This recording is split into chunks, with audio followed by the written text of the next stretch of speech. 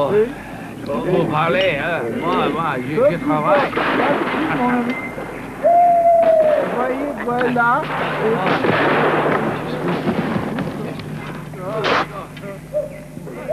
There was a legend that whoever drank from the skull of Nostradamus would inherit his incredible powers. But for 200 years, his grave remained undisturbed, because the legend also said that whoever did so would immediately die.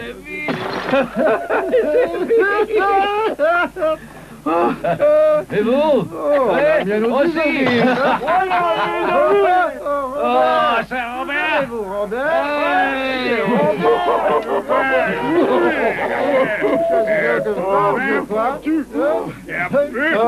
One night, at the height of the French Revolution, 3 drunken soldiers set out to test the legend.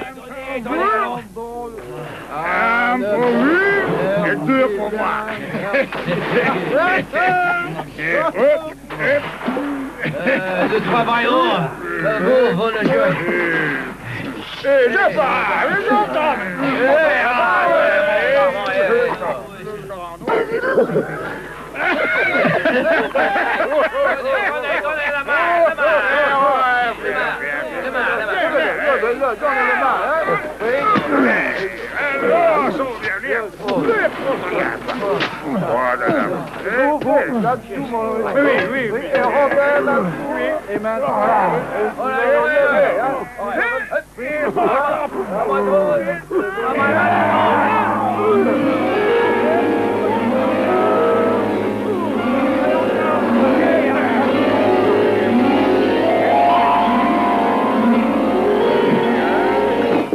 It was not the skeleton that suddenly sobered the soldiers, but the plaque around its neck, with the date May 1791, which could only have been placed there at the time of burial in 1566.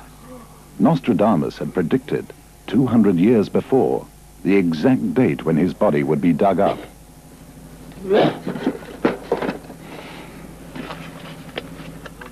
Nostradamus.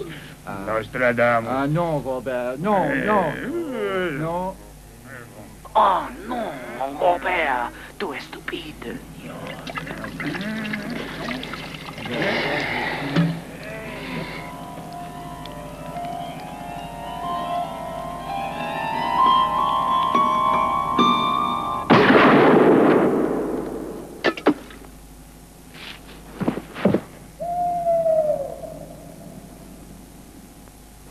The shot that killed that soldier was fired from the riot of the surrounding revolution.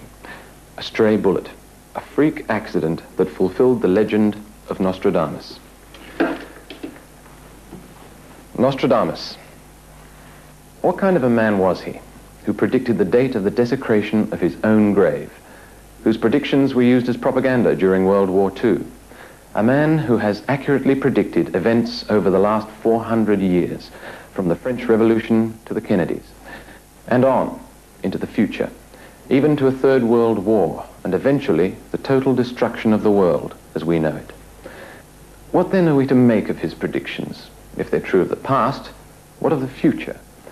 Tonight, we would like to introduce you to the Prophecies of Nostradamus.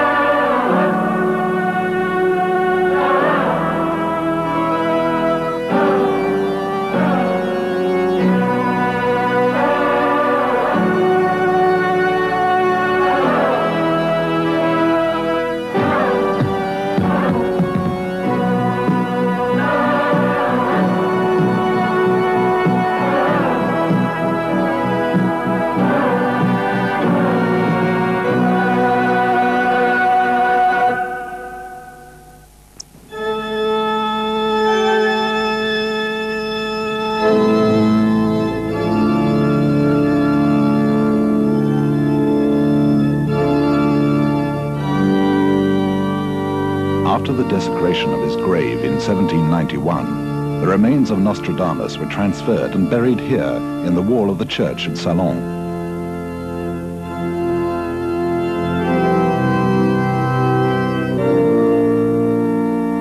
This, his his final resting place is only 40 kilometers from the small village of Saint-Remy de Provence, where he was born in the year 1503.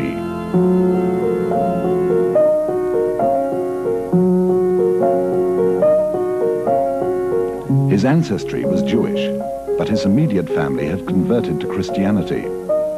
Although his father was a doctor, they led a simple life in this small house, nestling in the shadow of the church. His grandfather, also a doctor, began to educate him at an early age in medicine and the classics, but more significantly, in the ancient science of the stars, astrology.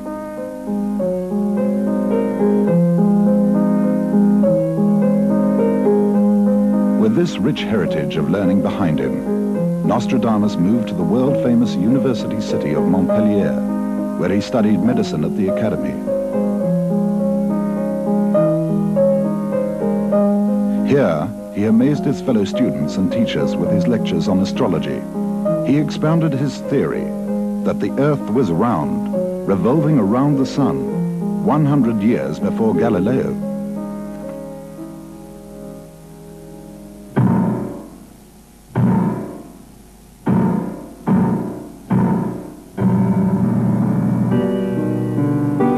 But plague, the dreaded curse of the 16th century, spread across Europe, and Nostradamus, when he graduated as a doctor at the age of 22, threw himself into the struggle against it.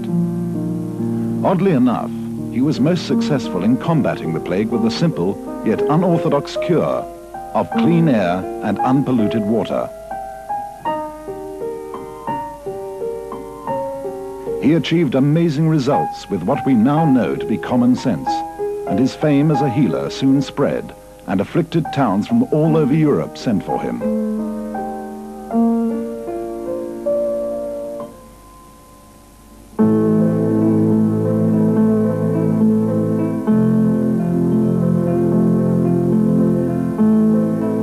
But his own wife and 2 daughters he could not save. After they died, Nostradamus was left alone and wandered aimlessly through Europe.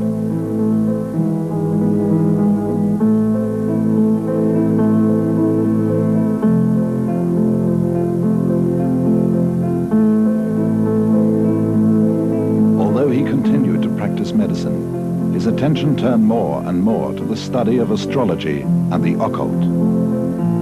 It was during this time that Nostradamus first began to experience his visions of the future.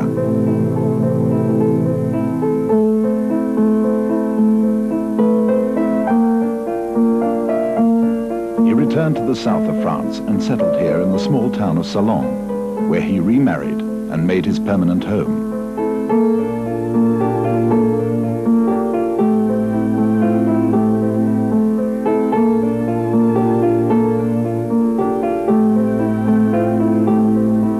Seclusion of his study, he began to record his amazing visions. Soon, stories circulated about him, earning him the reputation of being at first an eccentric, and then a mystic. On one occasion, he was invited to a banquet where his host attempted to trick him. He told Nostradamus they would be eating pig that evening. He said he had a black pig and a white pig, and he invited his guest to predict which of the 2 they would eat. Nostradamus said, "The black one." The man then went to the kitchen and instructed the cook to prepare the white pig. Later that evening, as they were enjoying their meal, he again asked Nostradamus to say which pig they were eating. He was told the black one, and triumphantly he denounced his guest's ability as a prophet. When Nostradamus quietly insisted that it was indeed the black pig, the man summoned the cook and asked him to declare which of the 2 pigs they were eating. The cook said that while he'd been preparing the white pig, it had suddenly been snatched from the table and devoured by the dogs. So he'd been forced to serve the black pig.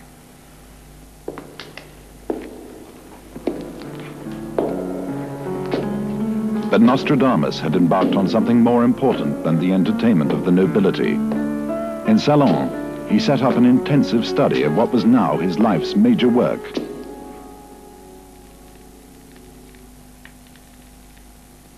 Seated at night in my secret study, alone reposing over the brass tripod. A slender flame leaps out of the solitude, making me pronounce that which is not in vain. Divining rod in hand is put in the middle of the branches. With water moisten the limb and the foot. Struggling fear, sleeves trembling, heavenly splendor. The divine seats himself nearby. His writings clearly show that Nostradamus was both able to see and to hear these events, almost as if he were present in some future time.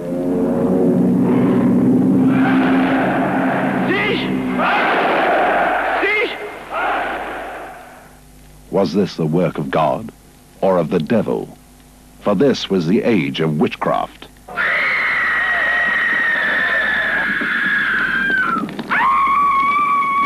The 16th century was a time when superstition made men strike out at the unusual, the odd, and the eccentric.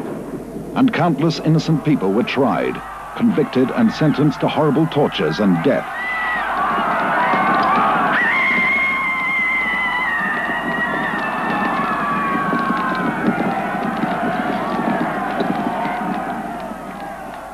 For such a man, for any man, to announce predictions now tumbling before him was to invite disaster. So Nostradamus began to write down his predictions in such a way that they would be preserved for posterity and survive fear, suspicion, and destruction through ignorance. He chose a four-lined rhyming verse, known as the quatrain.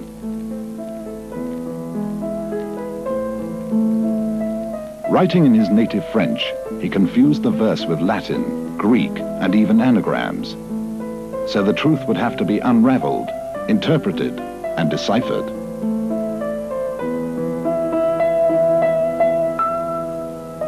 He wrote 1,000 quatrains, dividing them into 10 groups of 100 each, called centuries.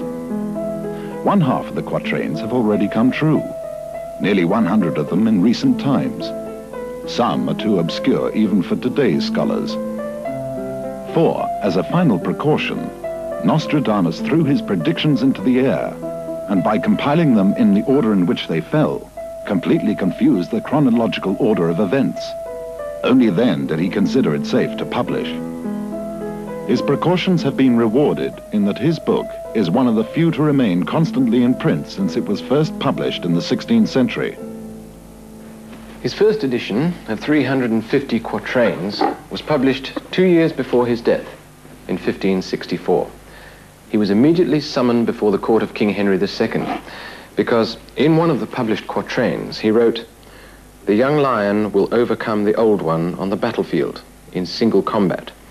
In a cage of gold his eyes will be put out, 2 wounds in one, then to die a cruel death." This was the 35th quatrain of the 1st century, which suggested that the old lion, King Henry, would die in a tournament. The king said it was ridiculous, that he would never joust and would always protect himself against such a wound.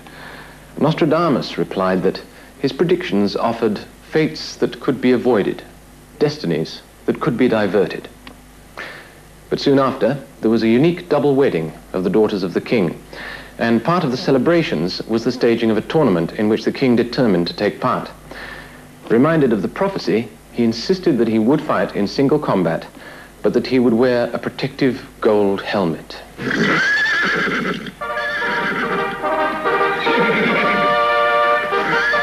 The young lion will overcome the old one.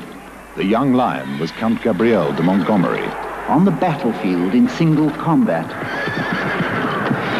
Despite the attempts of the young count to refuse the match, they met in the safest possible combat. Wearing a gold helmet, no lance could possibly penetrate to inflict the injury predicted.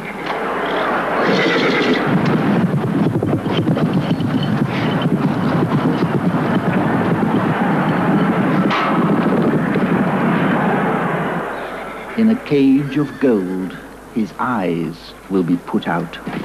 As they came together, the lance of the young count hit the king's chest, splintered and jabbed up under the protective visor. 2 wounds in one.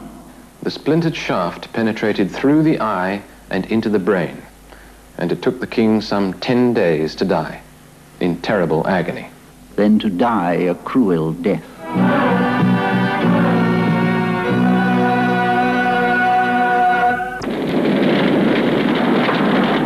The blood of the just shall be dry in London, burnt by the fire of 3 times 20 and 6. This is the first prediction to come true after the death of Nostradamus, in which he predicts the Great Fire of London and accurately gives the date, 3 times 20 and 6, 1666, a prediction he made 100 years before the event. Erica Cheetham, authoress of the current best-selling book on Nostradamus, has devoted most of her life to the study of his prophecies. He writes of the Great Fire, and he also writes in the fire. The extraordinary story was that a lot of people ran to St. Paul's Church for sanctuary, hoping that that would protect them from the fire in London. And the statue of the Virgin on the porch with the heat cracked and toppled down, and he talks of the Virgin who falls and crashes. The ancient dame shall fall. Of the same sect, many shall be killed. For the future, idiots without heads.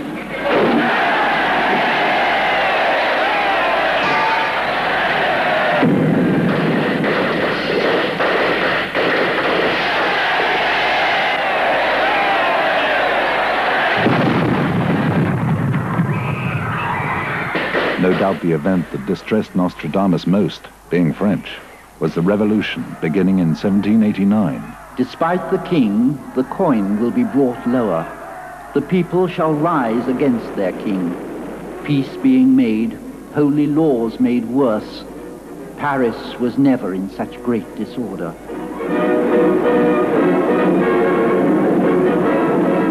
It must have caused him great pain to see the turmoil that was about to befall his beloved France. Yet, with amazing clarity, he predicted events about which he could have had no inkling. Charles Nielsen Gatty, author of They Saw Tomorrow, which includes many prophets, but concentrates strongly on the works of Nostradamus.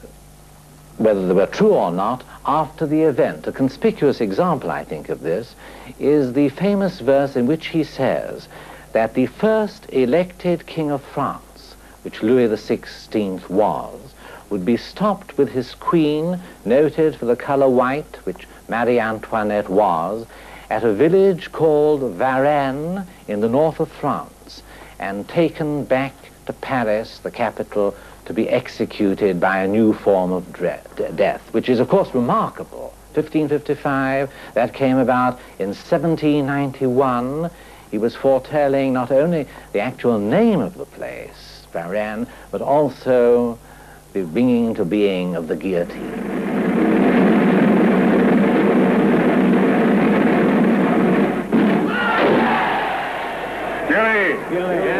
Another example, the advent of the jury system. The reign taken, the king will conspire.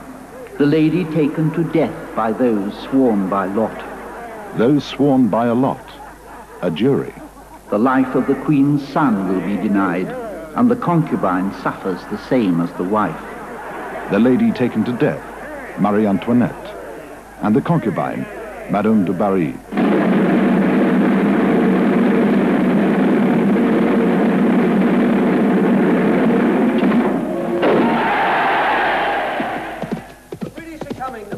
The West shall be freed of the British Isles.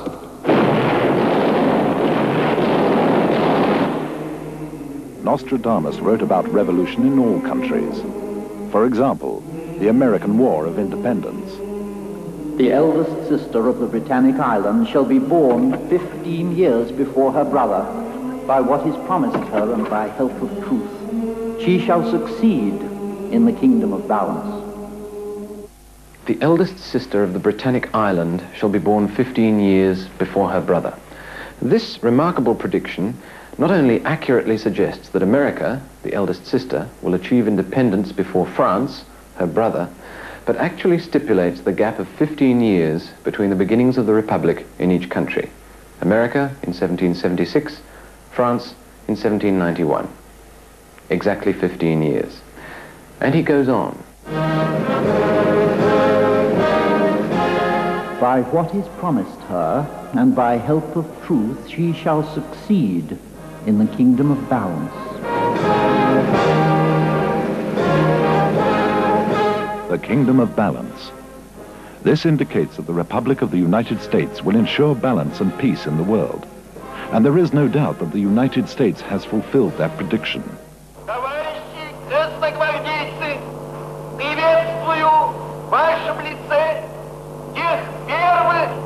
Comrade Red Guardsmen, I greet you as the first heroic volunteers of the Socialist Army, which is the basis of a strong revolutionary army, which will defend what we have achieved through revolution, our own Soviet power. Justice is on our side. Victory is certain. The Russian Revolution of 1917.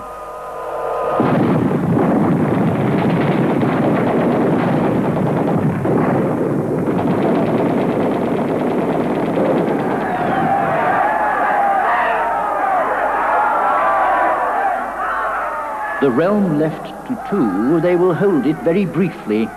3 years, 7 months will pass in making war. The two Vestals will rebel in opposition. Victor, the latest born in the land of Armenia. Lenin and Trotsky attained power in November 1917. They did not continue the war with Germany for long, but concluded a separate peace in March 1918. Exactly 3 years and 7 months after the beginning of the war.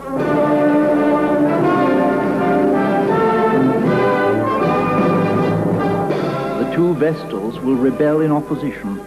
After the death of Lenin in 1924, Trotsky and Stalin became rivals. Victor, the latest born in the land of Armenia. Stalin emerged the victor. He was the younger man, born in Georgia as we know it. But in the day of Nostradamus, Georgia was part of Armenia. One of the greatest shall flee into Spain, which after shall cause a wound to bleed long, leading armies over high mountains, destroying all, afterwards shall reign in peace. Here, Nostradamus refers to the long war in Spain, after which he says, they shall reign in peace, which is exactly what happened. Because after the establishment of the Franco regime in 1938, Spain remained neutral during World War II. But he went even further. In another quatrain, he actually names Franco. From Spanish Franco shall come the assembly. The ambassador not pleased shall make a separation. Those of the Riviera shall be in the struggle and shall deny entry into the great Gulf. From Spanish Franco, Franco, Franco, Franco, Franco, Franco, Franco, Franco. But this is not the only real name Nostradamus wrote. In Century 1, quatrain 25, he says, "The lost thing is discovered, hidden for many centuries. Pasteur will be celebrated as a demigod when the moon completes her great cycle." Here, he clearly names Louis Pasteur and refers to his introduction of sterilization in 1889, the exact year that the cycle of the moon was completed. Pasteur the scientist and Franco the leader, both named by Nostradamus in the 1500s. But he speaks of many leaders. Some he calls antichrists, a description not just of the men, but of the movements they led against peace and Christian principles. He refers to 3 antichrists. The first was Napoleon, the second Hitler, and the third yet to come.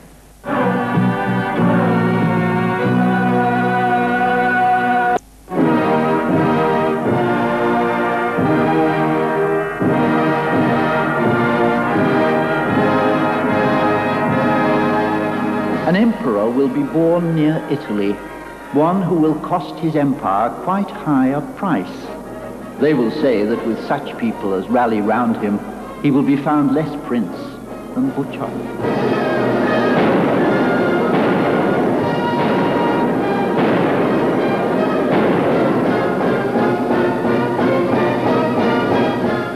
This was the first use of the word emperor in association with France. Not only did Nostradamus, living in an age of kings, have to predict their disappearance, but that such a man as Napoleon would take for himself that august title, Emperor. And to be born near Italy, in Corsica, was unheard of for a French ruler.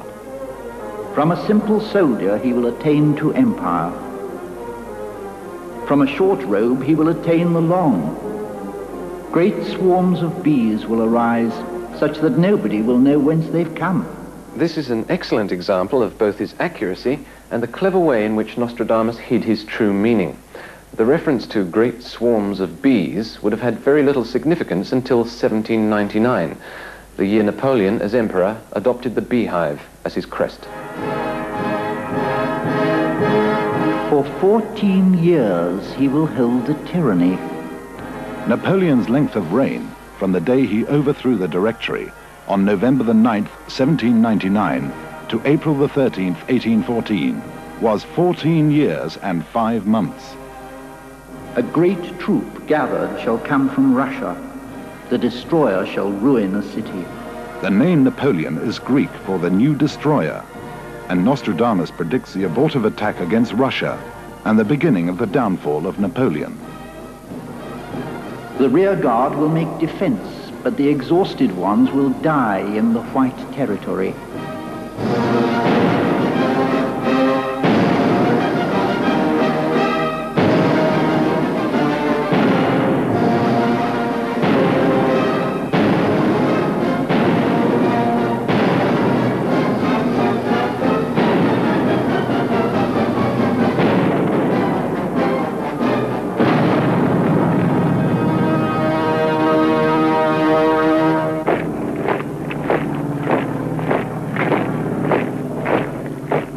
Out of the deepest part of the west of Europe, from poor people, a young child shall be born who, with his tongue, shall seduce many people.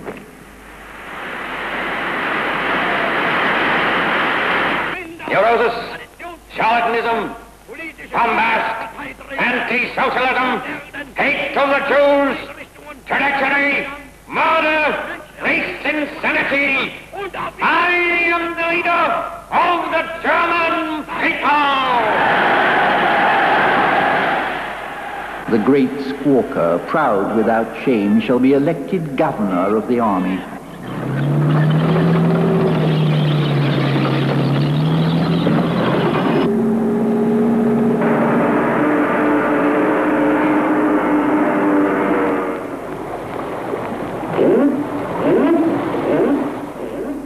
A captain of great Germany shall come to yield himself by false help to the King of Kings with the help of Hungary, so that his revolt shall cause great bloodshed.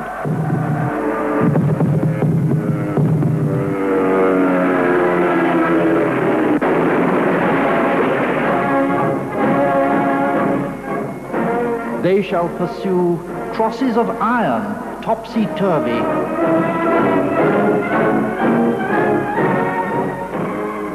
Under the feigned shadow of freeing people from slavery, he shall usurp the people and city for himself.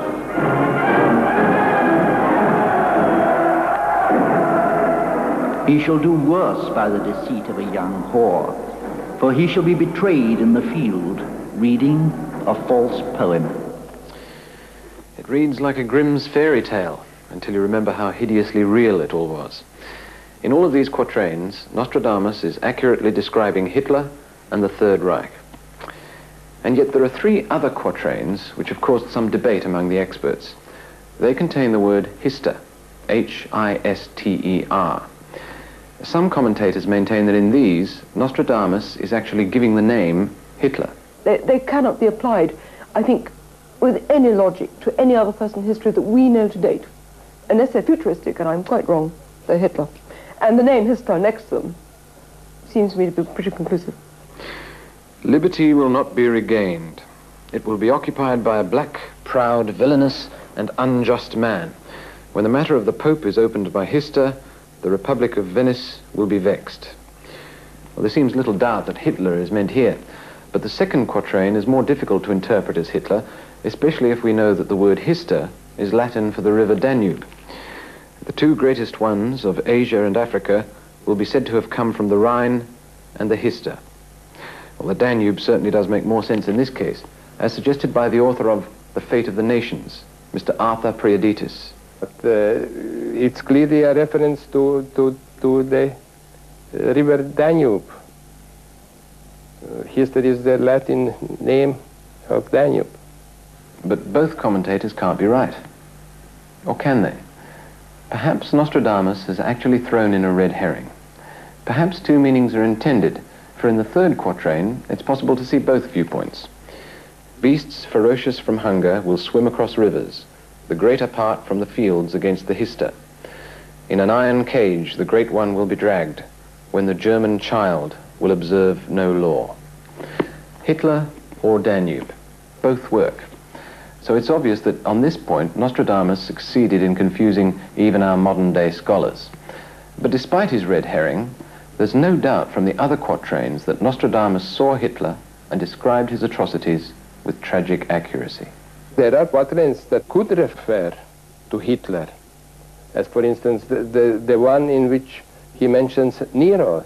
By the third premier, he evidently means the leader of the Third Reich, which was Hitler.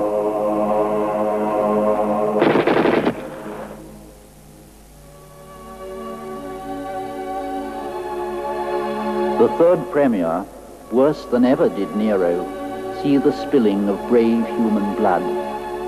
He shall cause the furnace to be rebuilt.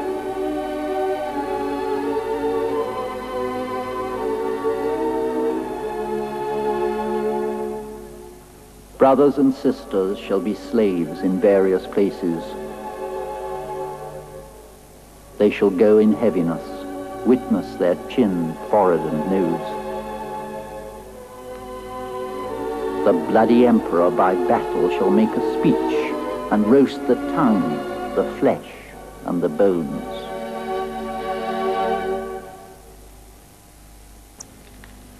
They shall think to have seen the sun in the night, when the hog, half a man, shall be seen. Noise, singing, battles in the sky shall be perceived, and brute beasts shall be heard to speak. Here is another example of how the prophecy only becomes clear after the event. It could be said that Nostradamus himself does not quite understand what he is seeing here. It would be difficult to conceive in 1560 that one day man would fly and wear oxygen masks. So he describes the vision, half hog, half a man. Take cover!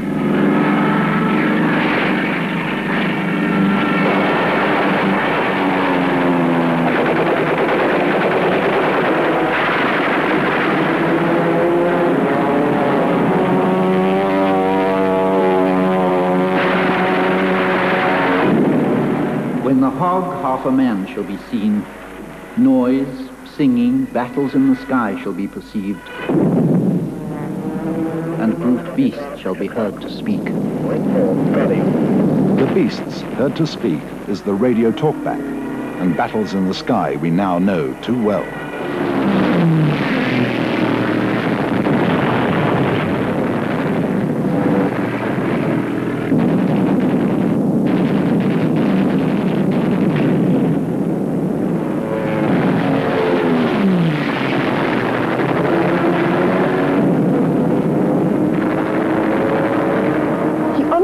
Machinery in a very strange way. He understood aeroplanes, he understood flying in the air, he understood ships that went underwater full of men, and all these things, which was very, very strange. He was writing in 1555 odd, at the latest.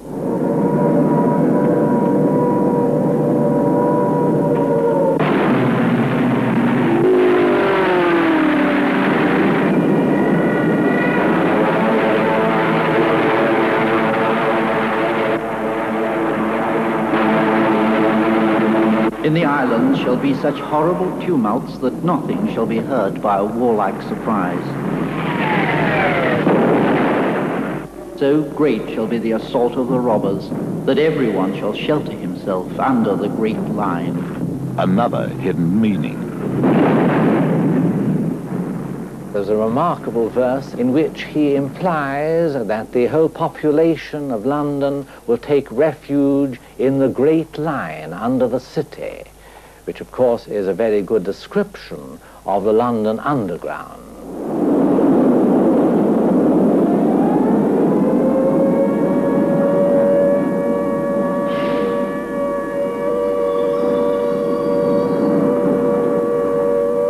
And he says that living fire in globes will descend upon the city and light it up so that it can be destroyed. It seems almost as though he had an indication of what incendiaries would be like and what their use would be to light up the target for the bombers.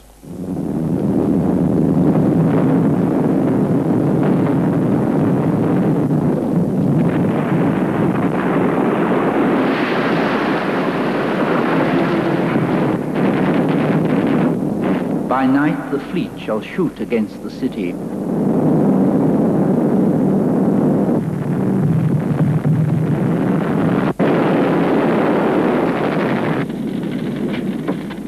The city shall be on fire, the enemy shall be favorable to it.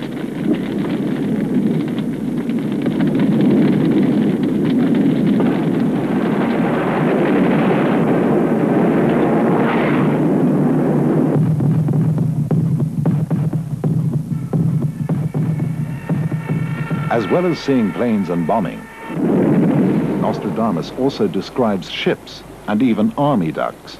When the fish that is both terrestrial and aquatic by a strong wave shall be cast upon the shore.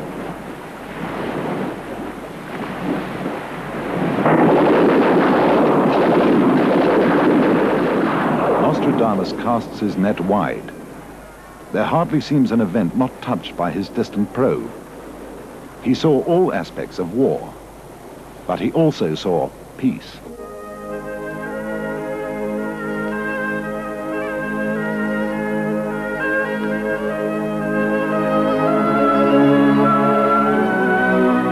The scourge being passed, the world shall be made smaller. Peace for a long time.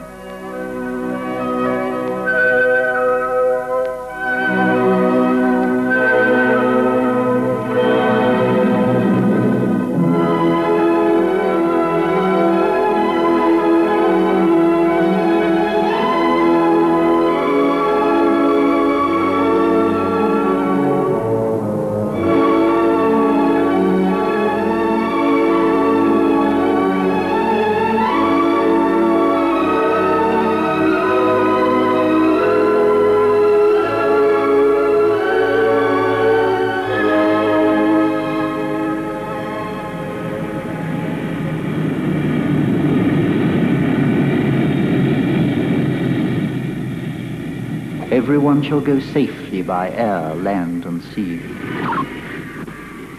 And then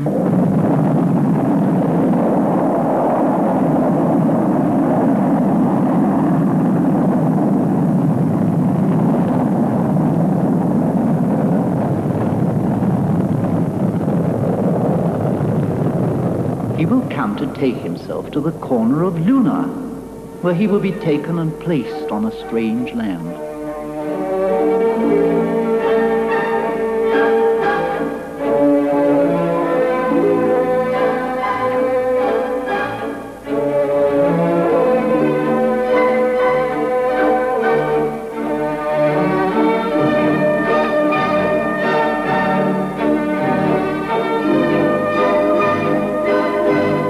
In this quatrain, referring to man's walk on the moon, Nostradamus goes further to talk about the space race and its attendant tragedies. The unripe fruit shall cause great scandal, great blame.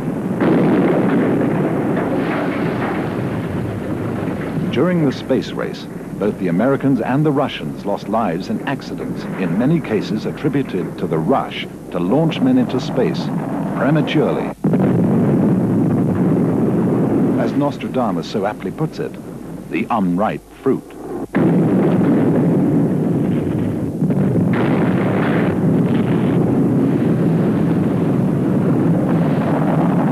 But as well as the failure, Nostradamus also saw the success. Great blame. To the other, great praise.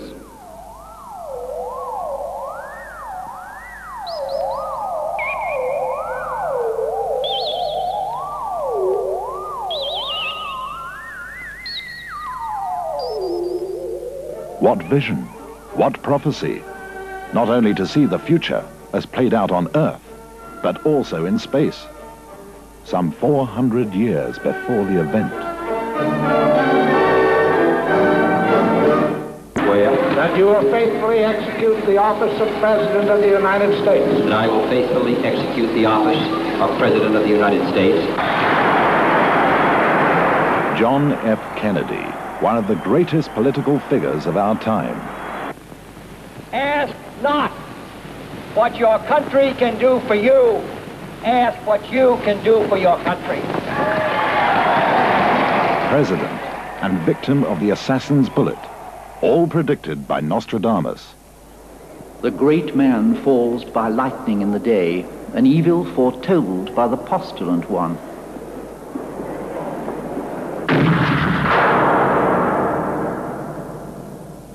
According to the forecast, another falls in the hours of the night.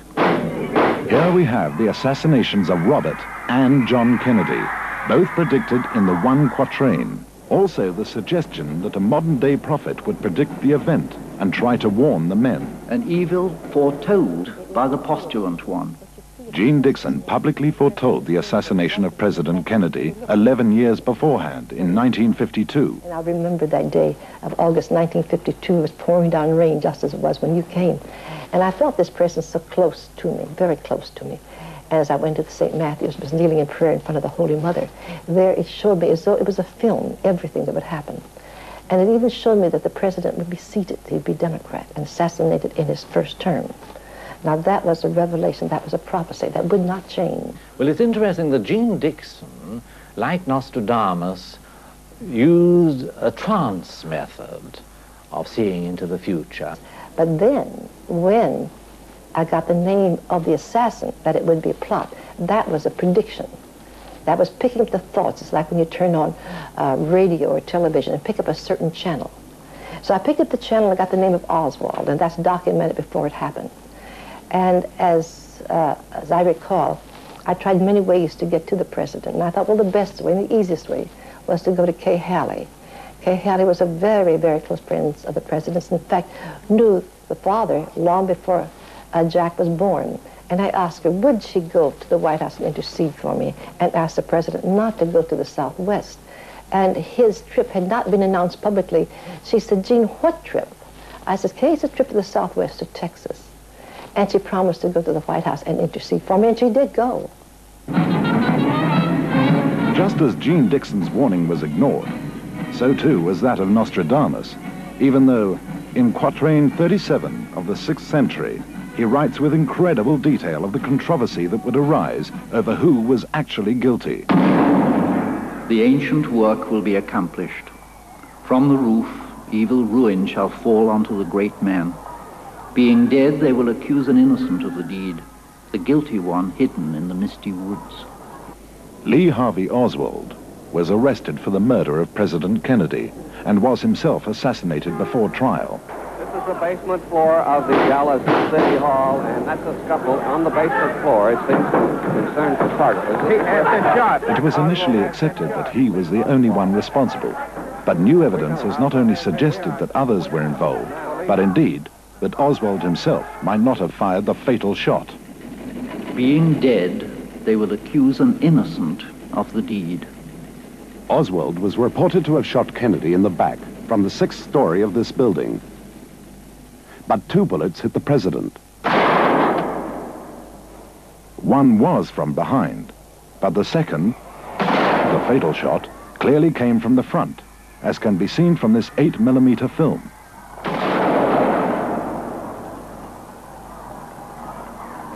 The only possible position for an assassin to be concealed in front of the car at that moment was this clump of bushes known as the grassy knoll. It is believed that this film actually shows the outline of a man and a rifle, here arrowed, concealed in the bushes.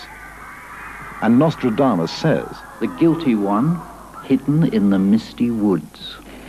Much controversy still surrounds the now infamous Warren report. Accusations of guilt have come from all levels, and many strange events have occurred since. Many questions have remained unanswered, but the one thing that does seem certain is that Nostradamus obviously had an incredible insight into what really happened.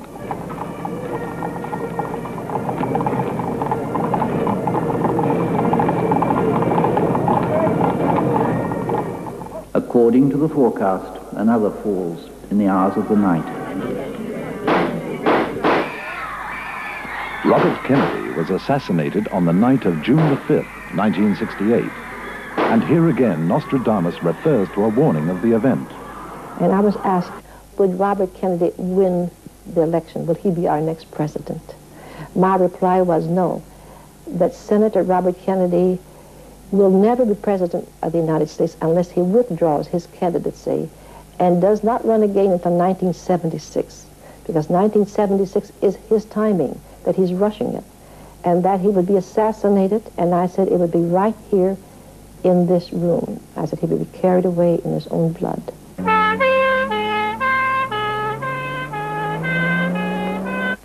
We saw wrong and tried to right it, saw suffering and tried to heal it, saw war and tried to stop it. Those of us who loved him and who take him to his rest today pray that what he was to us, what he wished for others, will someday come to pass for all the world. But does it stop with two brothers? There is a third Kennedy. In several quatrains, Nostradamus writes about three brothers, but there is one in particular in which there seems little doubt that he is referring to both John and Edward Kennedy. The youngest son shall be slandered by a detractor. When enormous and martial deeds shall be done, the least part shall be doubtful to the eldest. And soon after, they shall be equal in government. Here, Nostradamus is referring to John Kennedy as the eldest and Edward as the youngest. The youngest son shall be slandered by a detractor. Senator Edward Kennedy was placed in a very embarrassing and slanderous position over the drowning of Mary Jo Kopechne in July 1969. There were several developments in the Kennedy accident today. Among them, Police Chief Dominic Arena asked the district court to file a complaint against the senator, charging him with leaving the scene of an accident and failing to report it within a reasonable time. According to a statement given to police by Kennedy, he was heading for a ferry to the mainland with Mary Jo Kopechne, a former secretary to the late Robert Kennedy, and she was a passenger. Kennedy said he took the wrong turn, and his car went off a narrow bridge into 8 feet of water. Kennedy managed to escape, but Miss Kopechne drowned. According to police, 8 hours elapsed from the time of the accident until he showed up at the police station to report it.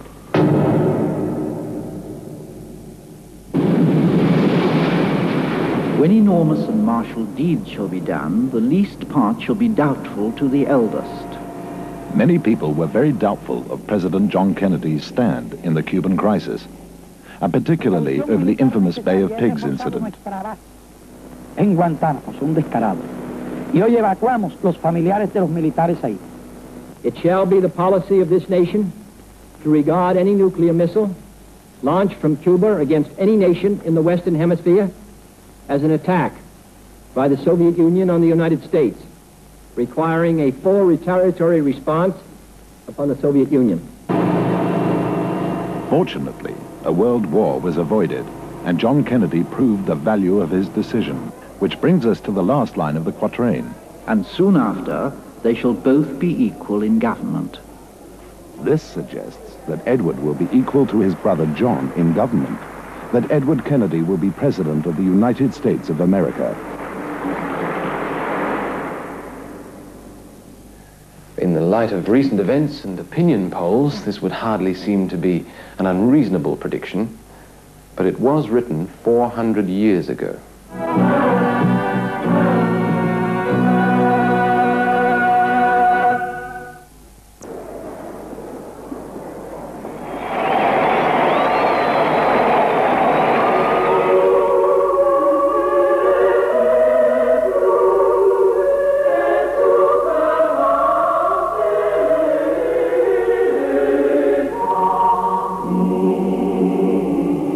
The popes and the Catholic Church play a prominent part in the writings of Nostradamus.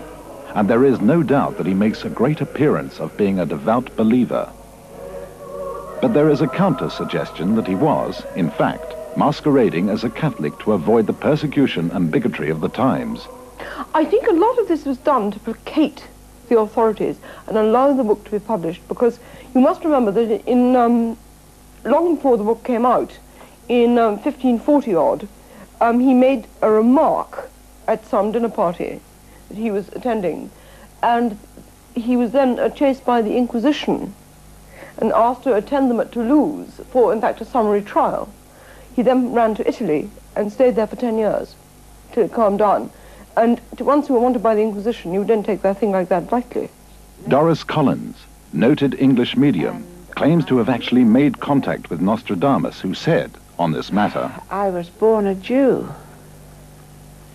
And although I changed my religion, it did not alter the fact that I was born a Jew.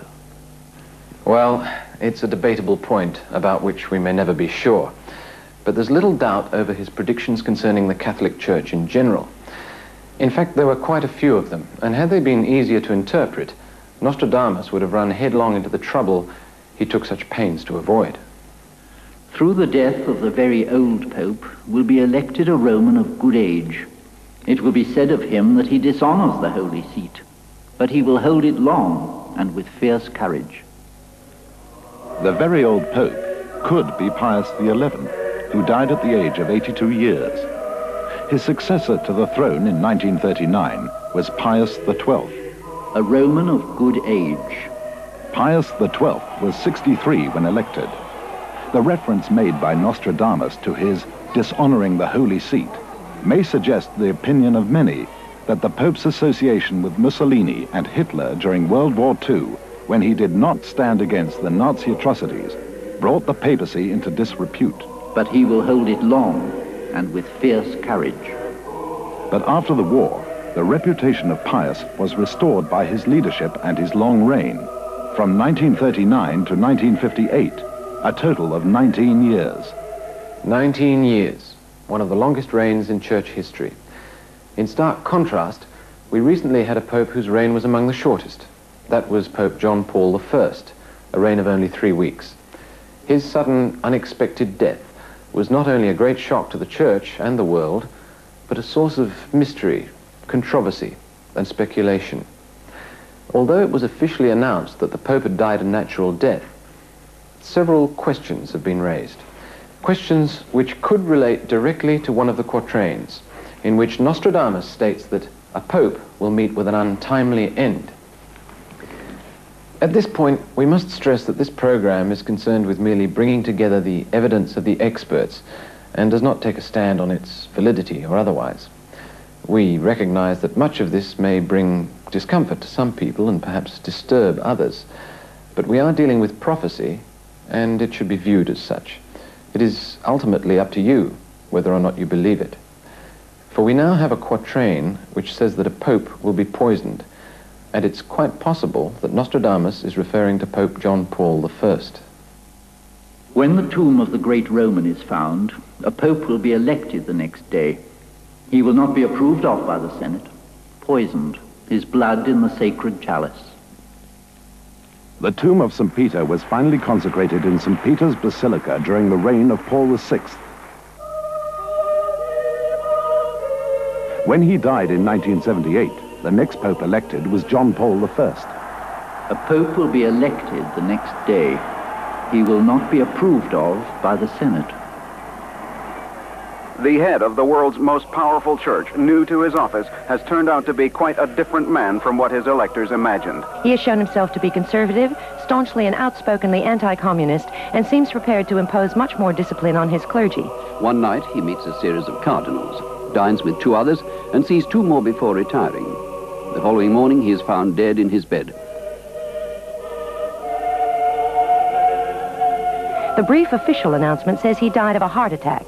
As far as anyone knows, he had been in perfect health. There is no autopsy. Church rules imply that there should not be. And the city's 2 most prominent embalmers are quickly whisked by limousine to the bedside to perform their task, obliterating forever the cause of death, and leaving the question of who done it buried in the Byzantine workings of the church. There were rumors he was not found at the right time and people should look to him, he was dead in his bed. Well, Nostradamus says that he was poisoned because the cardinals decided they had made the wrong choice and wanted another person in their place. That's quite a statement. It's quite a statement. I appreciate it. If your libel lawyers have to cut it out, that's fair enough. But that is in the prophecies quite genuinely. He that shall be covered with a great cloak shall be induced to commit some great act. The 12 red ones shall soil the tablecloth. Under murder, murder shall be committed. The 12 red ones. We know that Pope John Paul dined with cardinals on the night of his death. But according to Nostradamus, John Paul I is not the only modern-day pope to have a short reign. In another quatrain, he suggests that other future popes will reign only for short periods. After the sea has been held 17 years, 5 shall change within the same period of time. The suggestion here is quite simple and straightforward. It means that during a period of 17 years, we will have 5 different popes. But when will this occur? Well, history shows us that since the time of Nostradamus, we haven't had 5 popes in 17 years, so we must look to recent times to see if they fulfill the conditions. Pius XII reigned for 19 years. Perhaps he is a starting point, even though his reign was 2 years longer than Nostradamus stipulated. Of course, it must in all fairness be pointed out that to be 2 years out after 400 years seems a reasonable error. However, as Pius XII was succeeded by John the 23rd for 5 years and Paul VI for 15 years, this cannot be right, because the reigns of these 2 popes alone totals 20 years. So our pope of 17 years cannot be Pius XII. But perhaps it could be Paul VI. His reign was 15 years, again an error of 2 as pointed out before. But before we investigate this, we must first turn to another prophet who lived before Nostradamus and who wrote exclusively about the popes. His name was Malachi. Saint Malachi, an Irish bishop of the 12th century, devoted his visionary powers to the future of the Roman popes. He predicted 112 popes from the year 1143, using symbolic and characteristic titles to describe each pope. According to St. Malachi, our present Pope, John Paul II, is Pope number 110. Pope 111 is described as Olive's Glory, and Pope number 112, Peter the Roman, the last of St. Malachi's popes. He writes, "During the last persecution of the Holy Roman Church will reign Peter the Roman, who will tend his sheep amidst numerous tribulations. These having passed, the city of 7 hills will be destroyed, and the stern judge will judge his people." Now we have a chance to look into the future of the Catholic Church and Rome. Knowing that St. Malachi has said there will be 112 popes, and John Paul II is number 110, then in his theory, there are to be only 2 more popes of Rome. The last to be called Peter, and the other, we're not sure. Now let's see how this compares to Nostradamus. He says not that the popes will end, but that they will have to leave Rome because Rome is devastated, and he gives us a hint of the time when this will occur. If the pope who reigns for 17 years was Paul VI, then he will be followed by 5 more within the same period. 1, John Paul I, 3 weeks. 2, John Paul II. 3, 4, St. Malachi's last Pope of Rome, Peter. 5, another Pope, but not in Rome, and that Pope will be elected within 17 years from 1978. That is, by the year 1995. I quote Century 3, Quatrain 84. "The great city will soon be quite deserted. Not a single one of the inhabitants will remain. Wall 6, church and the Virgin ravished." And in Century 2, Quatrain 41, he writes, "The cloud will make the sun appear double." Witnesses to an atomic explosion have described the blast as appearing like a second sun.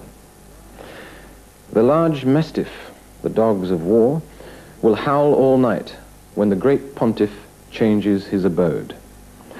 These 2 quatrains clearly describe the destruction of Rome. probably by a nuclear blast. And if we refer to the figures acquired earlier, it seems safe to assume that sometime before the year 1995, the Pope will have to leave Rome because the great city is devastated by an atomic bomb.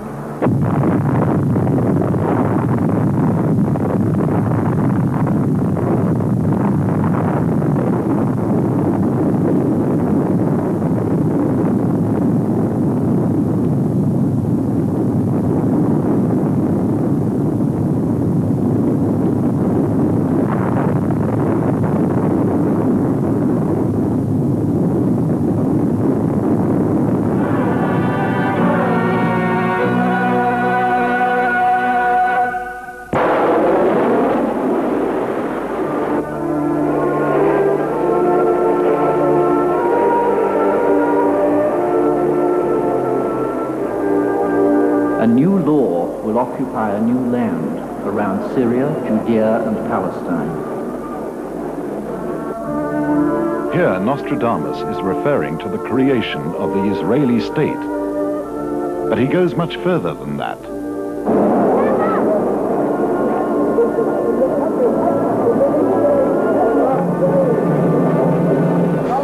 The great barbarian empire will crumble before the century of the sun is finished. Israel will be victors in this long-running war, and it will be finished by the end of the century of the sun, the name given to the 20th century. No more wars, peace, real peace, and forever. Another striking quatrain relevant to our times. Rain, famine, war in Persia having not ceased, two greater faiths shall betray the monarch. Being ended there, it shall commence in France, a secret omen to one that he shall die. This is a startling prediction, giving outstanding detail of the war in Persia, the ancient name for Iran. But let us examine it carefully.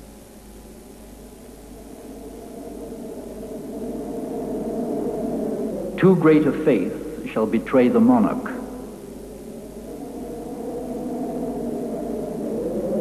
It shall commence in France. Until recently, the majority of people did not know who the Ayatollah was, let alone that he would launch his coup from Paris. Yet Nostradamus, 400 years before, predicted it.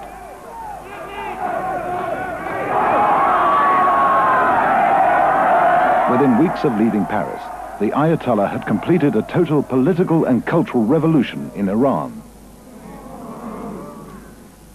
All too much? Let's pause a moment. This is the year 1979, and we've just examined 400 years of history in the light of the prophecies of Nostradamus. Now, we're dealing with the present and the future, which brings us to what, for us, is the essence of the mystery. How accurate is he? Can we dismiss this as just another fad, or is there some credibility? If we believe what he said about our past, then there's a fair chance that what he said about our future is true also. And if that's the case, then we must listen very carefully. For Nostradamus, as he said, provides us with a warning. He does give us this hope. We can change our destiny, but we must heed the warning and act accordingly. For if we ignore it, we may not be around to remember how accurate he was. So now, the future. What does Nostradamus tell us will happen? Essentially, the prediction is war. A third world war that will be nuclear and far worse than all other wars put together.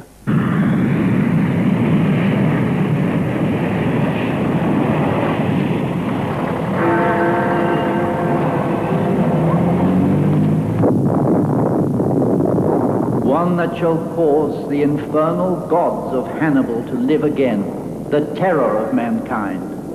Never more horror, nor the papers tell of worse in the past. And in the last era, all the kingdoms of Christianity, and also all unbelievers, shall quake for the space of years, and there shall be more grievous wars and battles. Towns, cities, castles, and other buildings shall be burnt, desolated, and destroyed. Married women and widows ravished. sucking children dashed against the walls of towns, and so many evils shall be committed by the means of that infernal prince, Satan, that almost the entire world shall be undone and desolate. So Nostradamus predicts the Third World War. What's so startling about that, you say? People have been predicting a Third World War ever since the second one finished. All right, but Nostradamus, who wrote this 400 years ago, also gives us the year and the signs to look for. He tells us who will be fighting and why, and suggests there will be occurrences of unprecedented natural disasters such as floods, famine, and earthquakes, and tells us exactly when and where these events will take place. He assembles a powerful jigsaw puzzle, the eventual pattern of which cannot be denied. So let's take the pieces of that puzzle one by one. I might warn you that from now on the subject matter will not be very comfortable, but as the thinking creations of this universe, perhaps we have an obligation to protect it and consider any warnings to that end. Remember, these warnings are not the opinions of the producers of this program, but interpretations of Nostradamus based on facts available today. If we are to have a war, we must ask ourselves 5 questions. When? Where? Who will be fighting? How long will it last? And who will survive? First we ask when, and although there are several hints left by Nostradamus, there are 2 which are quite clear and must be considered side by side. One, it could be as early as 1981, and the other stating quite clearly that the war will be well underway by 1999. In the year 1999 and 7 months, from the sky will come the great king of terror. He will bring back to life the great king of the Mongols. Before and after, war reigns happily. Our second quatrain is unanimously understood as an Arab invasion of Europe, and the date, although obscure, can be determined by means of astrology. The king enters Europe wearing a blue turban. He will reign for less than a revolution of Saturn. The king with a white turban, his heart banished to Byzantium, Sun, Mars, and Mercury near Aquarius. These regular conjunctions can be predicted, and they do occur very regularly, but they don't occur frequently. The Sun, Mars, Mercury, and Aquarius will be together in 1981 in February. Actually, on the 4th of February, the moon will be passing in front of the sun. We'll get an eclipse of the sun. So we have a time. It could be as early as 1981, and in the specific words of Nostradamus, it's already underway by 1999. That one quatrain suggests that it will be less than 29 years in duration, and also gives a hint of who will be fighting. To have a war, you must have aggression. Where will it come from? Russia? China? The West? In quatrain after quatrain, Nostradamus indicates that the trouble will come from the Middle East, specifically Iran, or, as it was called in his day, Persia. By fire and sword, not far from the Black Sea, they shall come from Persia to seize upon Trebizond. The kingdoms of the church will be overcome by the sea. Towards Persia, very near 1 million. Help provided too late, Persia will turn and invade Macedonia. France by neglect shall be assaulted by 5 sides. Tunis and Algiers shall be stirred by the Persians. There are too many references to ignore the suggestion that the Middle East will play a central role in the trouble to come. And yet, is this a realistic possibility? After all, Nostradamus was talking about a time which may be only 2 years away. Could Persia, or Iran as we know it, cause a third world war? To answer this, let's turn to what we know of Iran today and the revival of Islam throughout the world.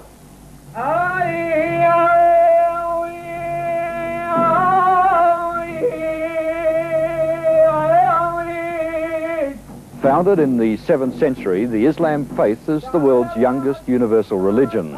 With an estimated 750 million followers, the faith has become the second largest and is fast catching up to Christianity. This past decade has seen a sudden and somewhat unexpected resurgence of Islam. Muslims throughout the world are rediscovering their spiritual roots and reasserting the political power of the Islamic way of life.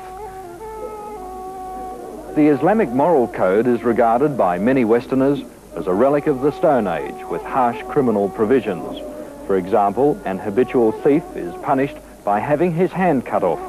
A person caught drinking alcohol receives 80 lashes. An adulterer is either scourged or stoned to death. World attention is now focused on the Islamic countries.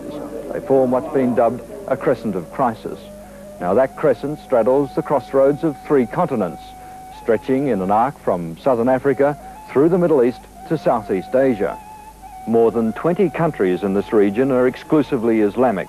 Muslims make up between 50 and 90% of the populations of another 8 countries, and in varying degrees up to 50% in yet a further 35 countries.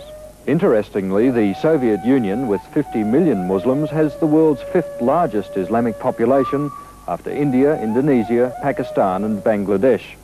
Communist China also has a large Muslim community in its southern region, estimated at just under 18 million people. The Crescent of Crisis, as the name implies, contains most of the world's trouble spots.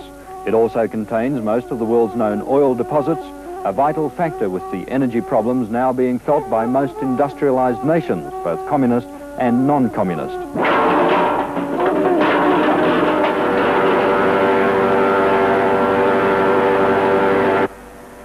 It's the importance of this factor that's given added impetus to the Islamic revival.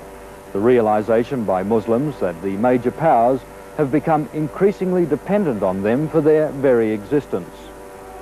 The world's Muslims believe that they and their countries have been both economically and culturally suppressed by the superpowers, but that now, because of the world oil situation, they're finally able to reassert themselves. The question that still remains is how the superpowers will react to this continuing development of the Islamic faith.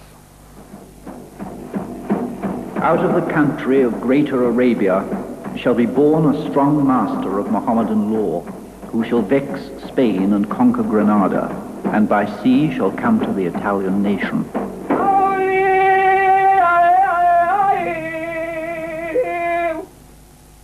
Now we must consider that Islam, or the Muslim nations, could pose a major threat politically and economically to world peace.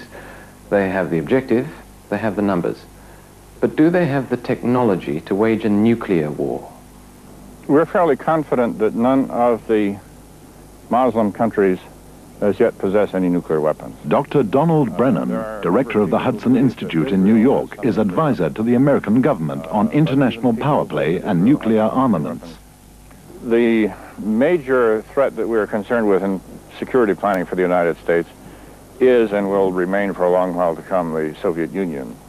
The Soviets could undoubtedly inflame crises in many areas of the world that might lead to major wars. There are no other powers that are in prospect that would pose the kind of risk to Western security that the Soviet Union does.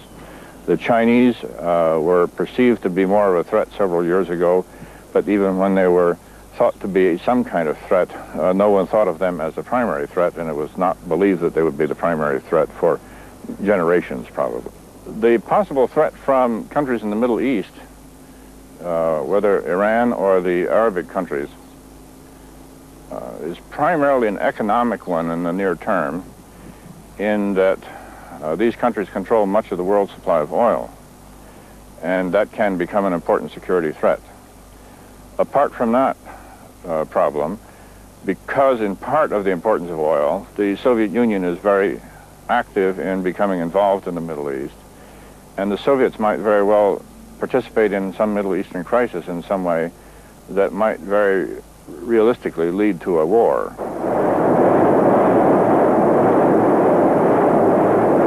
A combination of Islamic manpower with Russia's nuclear capacity. It could prove disastrous to the West, and as Dr. Brennan suggested, such a combination is quite possible.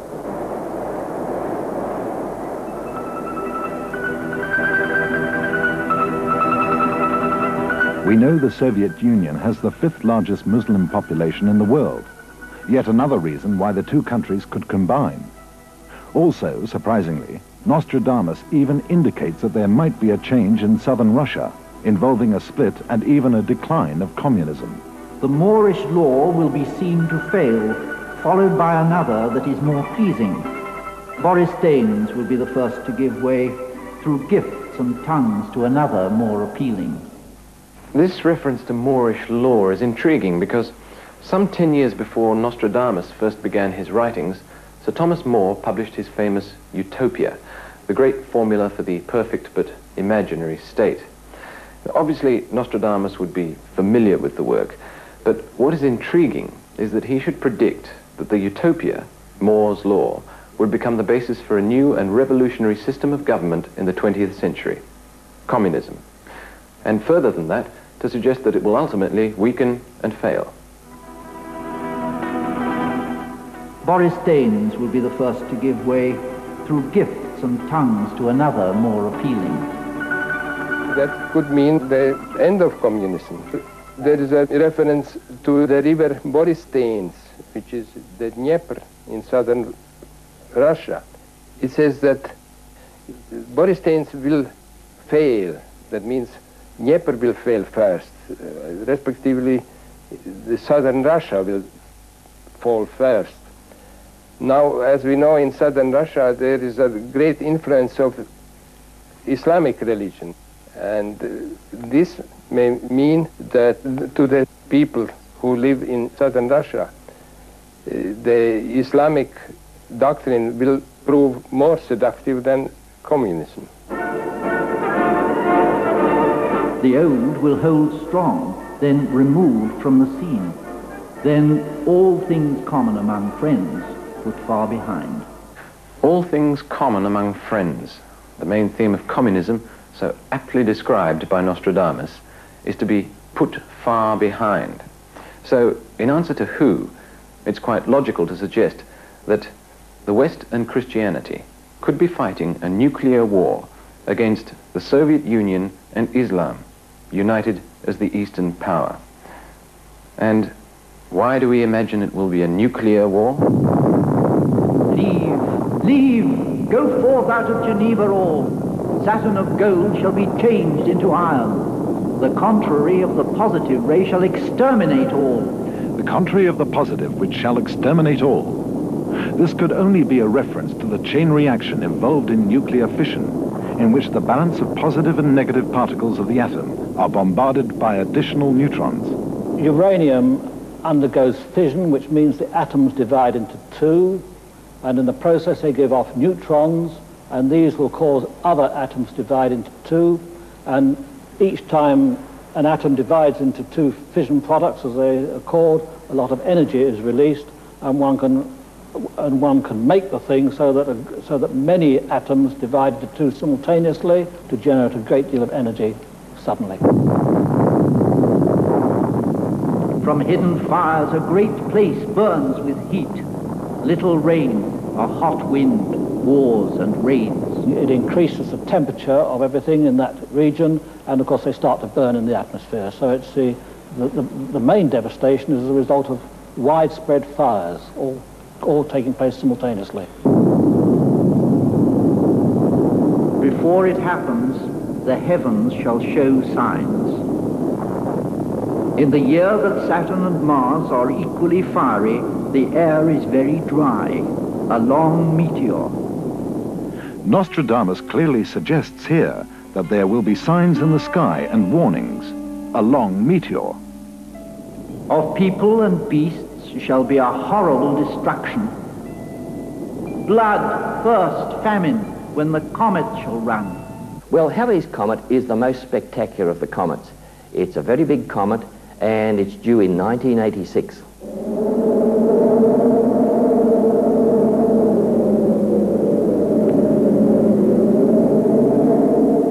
I bewail Nice, Monaco, Pisa, Genoa, Savona, Sienne, Capua, Modena, Malua.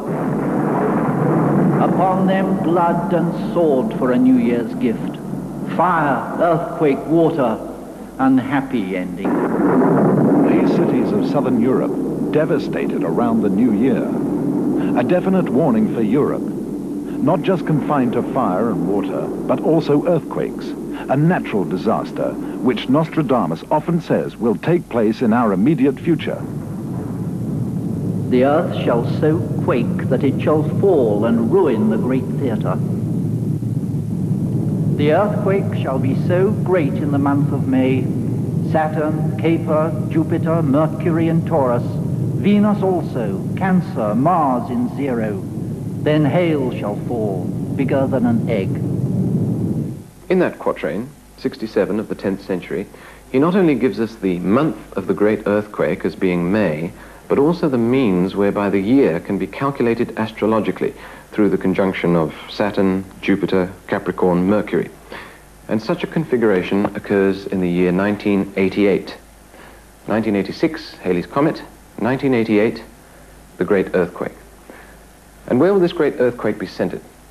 There are many major fault lines across the world, but one which has already devastated a city and which scientists agree will strike again soon is the San Andreas Fault, which runs along the west coast of the United States. The crust of the earth is broken up into plates which are moving with respect to each other.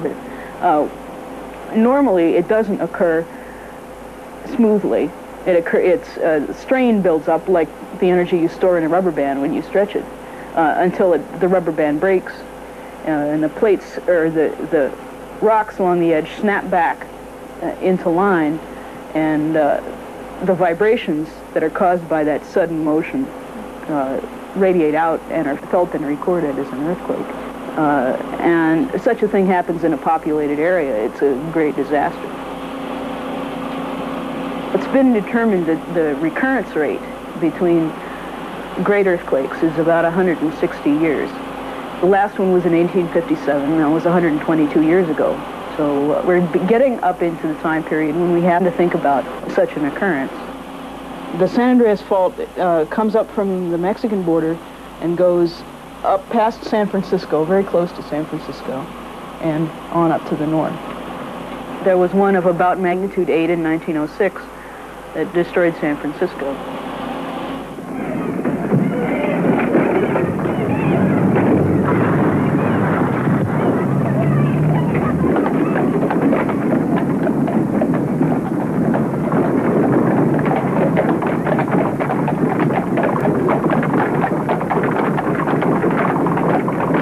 Are still moving, and only a certain amount of strain can be held up there. It will happen again.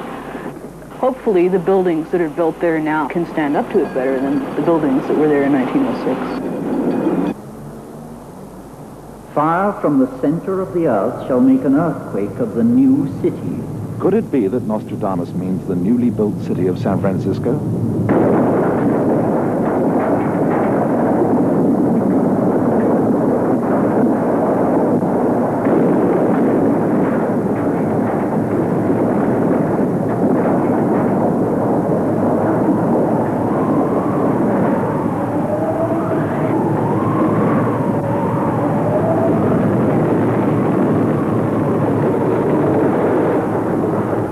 He is convinced that America will be shaken by an earthquake, and he even says it will go as far north as to shake New York. I don't think New York will fall down, but the effects will be so tremendous. And this earthquake he repeats again and again and again. And further to that devastation, there is famine. The great famine do I see drawing near, turning from one way to another, and then becoming universal. So great and long, that they shall come to pluck the root from the wood and the child from the breast. A famine so bad that it leads to cannibalism. The bushel of wheat shall rise so high that man shall be a man-eater.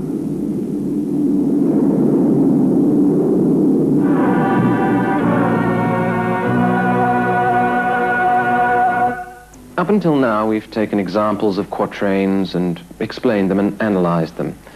Now, we ask you just to listen to what Nostradamus has to say about the devastation of a nuclear war, a third world war. His description is so vivid, it needs no interpretation.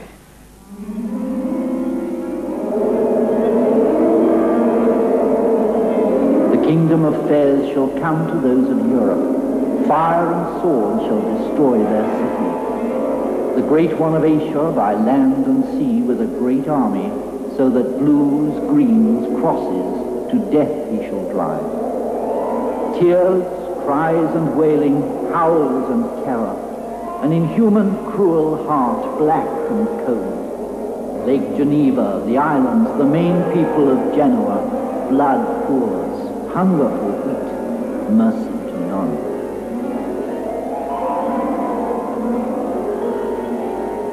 The Arab prince, Mars, Sol, Venus, Leo, the kingdoms of the church will be overcome by the sea. Towards Persia, very near 1 million. Turkey, Egypt, true serpent will invade. In the Danube and Rhine shall come to drink the great camel, and shall not repent. The Rhone shall tremble, and more those of Loire, and near the Alps the cock shall ruin him. From the Black Sea and the great Tartaria, a king shall come to see France. He shall go through Aramea and Armenia, and shall leave a bloody rod in Constantinople. At the 48th degree of the climacteric, the end of Cancer, there is a very great drought.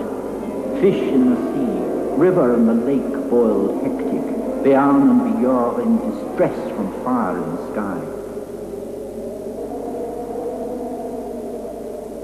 If France, you cross the Ligurian Sea, you will find yourself besieged among islands and seas. Mohammed against you, more so the Adriatic.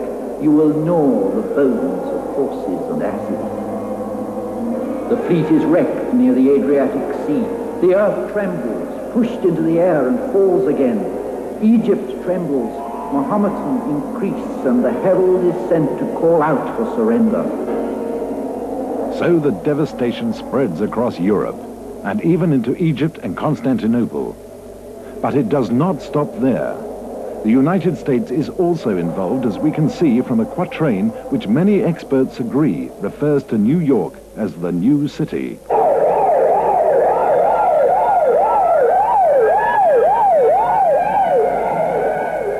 Garden of the world near the new city, in the way of the man-made mountains, shall be seized on and plunged into a ferment, being forced to drink sulphurous, poisoned waters.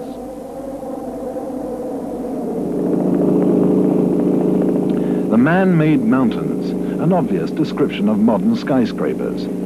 Further to that is the reference to the fire in the 45th degree latitude, which is very close to the position of New York City. The sky will burn at 45 degrees. Fire approaches the great new city. Immediately a huge scattered flame leaps up.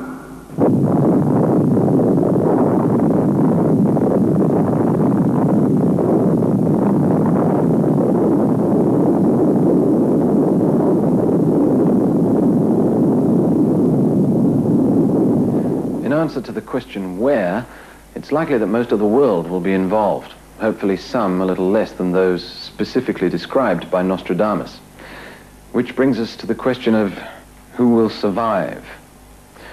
To answer this, we need to remember Hiroshima and try to comprehend the devastation of more than 20 years of nuclear holocaust.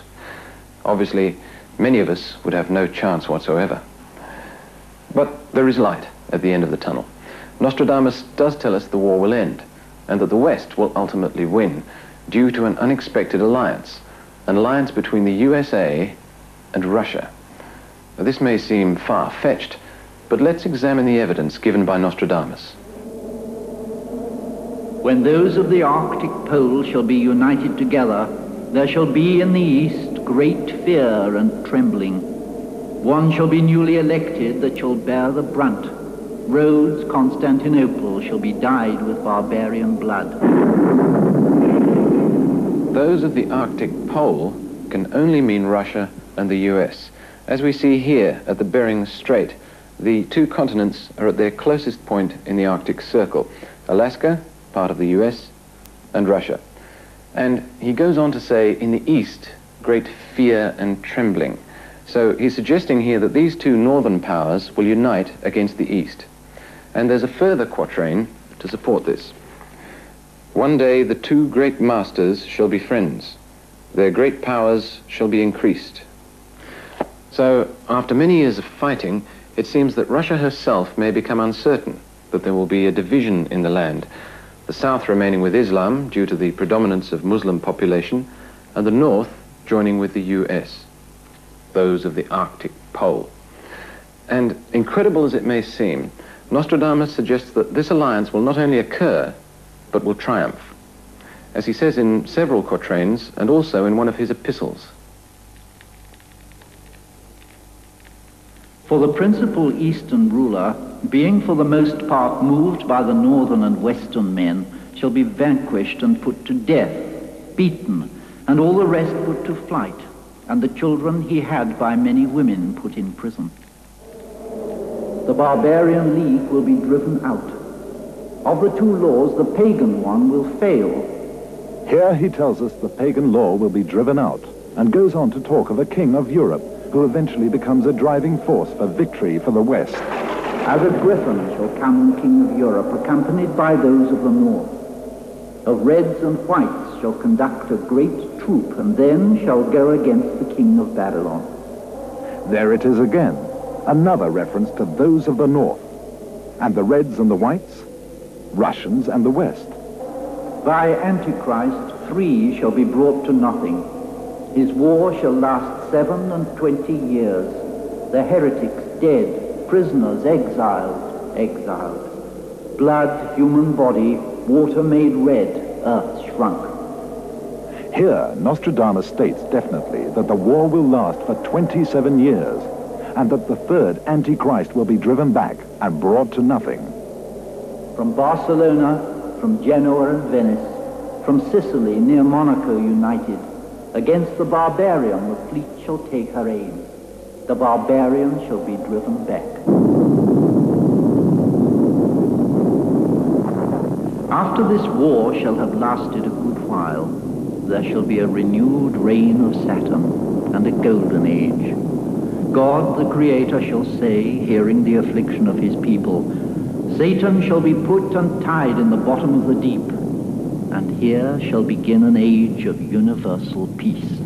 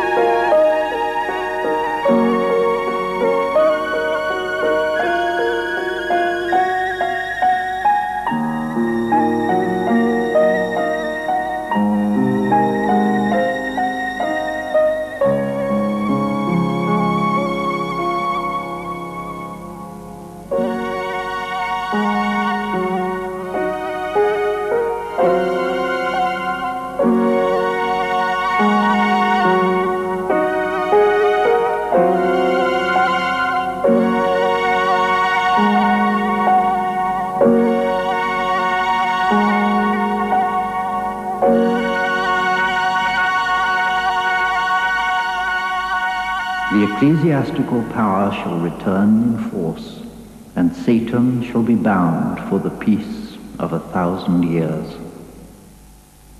It seems our jigsaw puzzle is now complete. We are talking of a war that could begin in 1981, that definitely lasts for 27 years, that involves the East, and notably Islam, against the West and Christianity, ultimately in alliance with Russia. It spreads over most of the world, but specifically in Europe. After that, there will be peace, possibly for as long as 1,000 years. After that peace, we're not told much of what will happen. except that ultimately, and he actually gives the year, the world will end.